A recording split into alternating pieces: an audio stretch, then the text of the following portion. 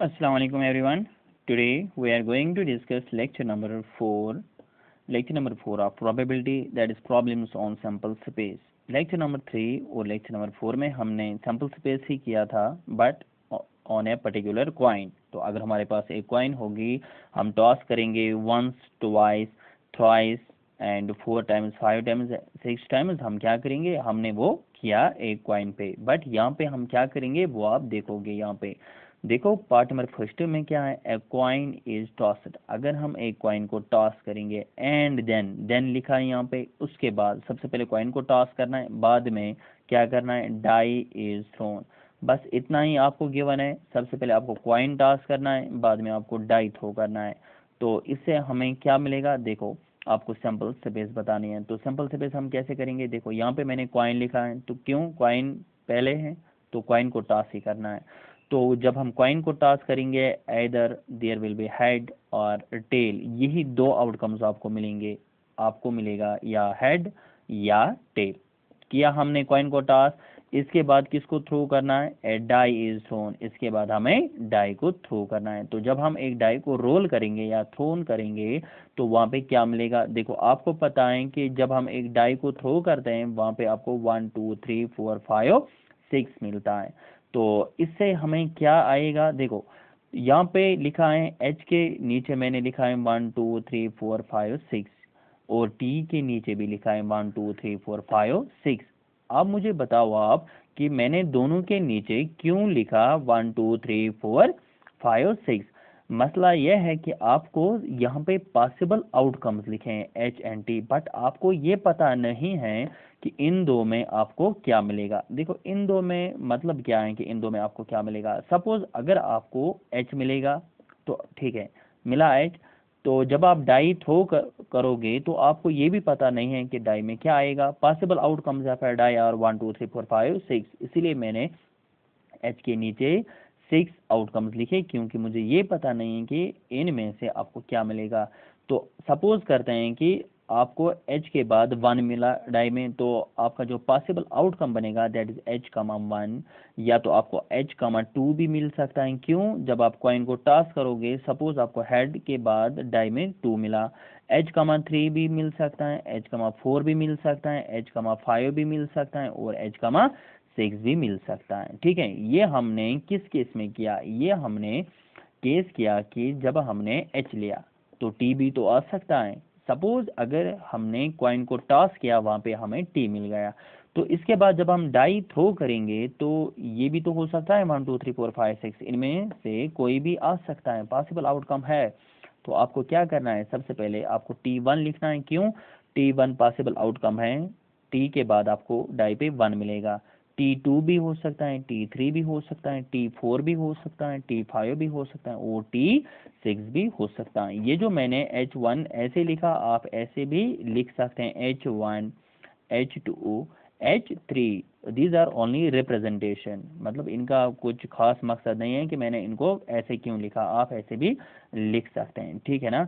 तो आपका जो सैंपल स्पेस है, अगर आपको पता होगा कि सैंपल स्पेस होता क्या है, सैंपल स्पेस होता है सेट ऑफ पॉसिबल आउटकम्स। देखो ये आउटकम्स थे, इतने ही आउटकम्स हैं हमारे पास, तो मैंने इनका क्या किया, मैंने इनका सेट बनाया। तो आपको क्या मिला, आपको मिला sample space of this random experiment. ठीक है, तो इसके बाद एग्जांपल नंबर सेकंड जो है that is a coin is tossed. याद रखना, फिर से कॉइन को ही टॉस करना है एंड देन इसके बाद डाई इज रोल्ड। अच्छे से देखना कि एग्जांपल फर्स्ट और एग्जांपल सेकंड में डिफरेंस है क्या। And then die is rolled, इसके बाद डाई को रोल करना है वंस। वंस का मतलब एक बार डाई को रोल करना है। इन केस लिखा है, कंडीशन लिखा है, in case of head is shown. In case मतलब कि जब हमने कॉइन को टॉस किया वहां पे आपको क्या मिलेगा, हेड भी आ सकता है, टेल भी आ सकता है। तो कंडीशन है कि अगर आपको हेड मिलेगा, इसके बाद आपको डाई थ्रो करना है। अगर आपको टेल मिलेगा, आपको डाई थ्रो नहीं करना है। आप अच्छे से देख सकते हैं, फिर से आप देख सकते हैं क्या लिखा है, a coin is tossed and then die is rolled once in case head is shown. In case का मतलब अगर जब आपने कॉइन को टॉस किया, अगर आपको हेड मिल गया तब आपको डाई थ्रो करना है, वरना आपको ऐसा नहीं करना है। ठीक है, तो अब आप देखो देखो यहाँ पे क्या लिखा है, क्वाइन। क्वाइन मीन्स जब हमने क्वाइन को टास्क किया, यहाँ पे आपको मिला एच कामा टी। तो एच कामा टी का मतलब है कि या तो आपको हेड मिलेगा या तो आपको टेल मिलेगा। बट यहाँ पे क्या है, यहाँ पे है कि अगर आपको एच मिला तो इसके बाद आपको डाई थ्रो करना है। तो H1 H2 H3 H4 H5 H6, इसीलिए मैंने यहाँ पे लिखा है।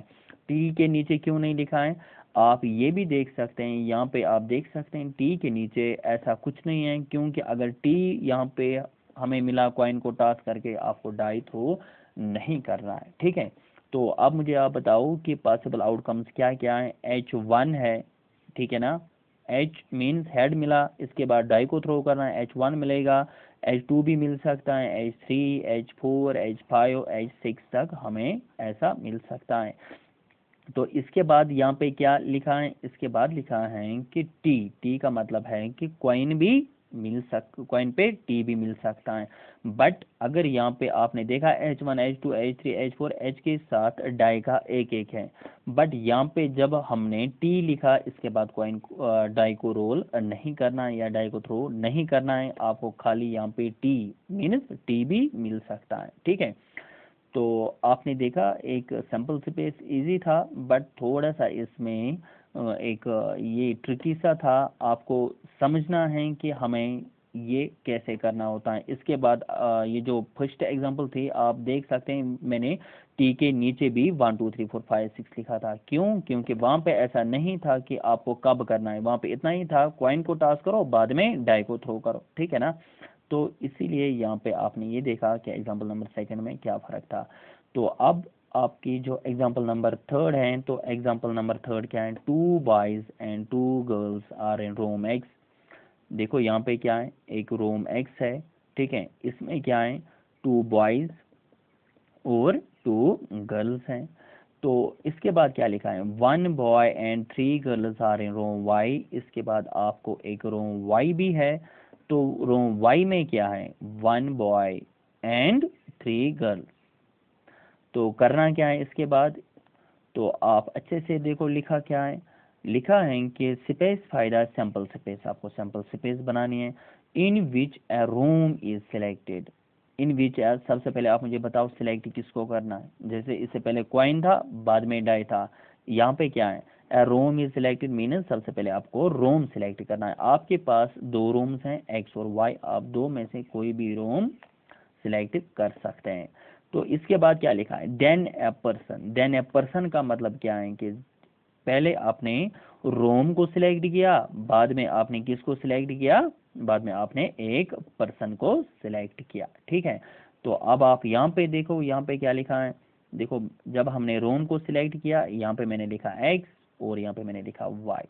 ठीक है, तो इसके नीचे एक्स के नीचे क्या आएगा, B1 B2 G1 G2। क्यों लिखा है, B1 का मतलब एक boy, B2 second boy, G मीनस यहाँ पे आएगा G2 girl first girl second, क्योंकि एक्स में है 2 बॉयज एंड 2 गर्ल्स। ठीक है ना, तो इसके बाद क्या लिखा है, इसके बाद लिखा है वाई। वाई मीनस रोम वाई। ठीक है ना, तो रोम वाई का मतलब क्या है कि रोम वाई में क्या क्या है, B1 एक बॉय है ना, सिर्फ एक बॉय है, यहाँ पे आप देखो एक बॉय यहाँ पे एंड 3 गर्ल्स और 3 लड़कियाँ, G1 G2 G3 मैंने स्मॉल अल्फ़ाबेट से इनको डिनोट किया ताकि आपको इनसे आपको डिफरेंस मिल जाएगी।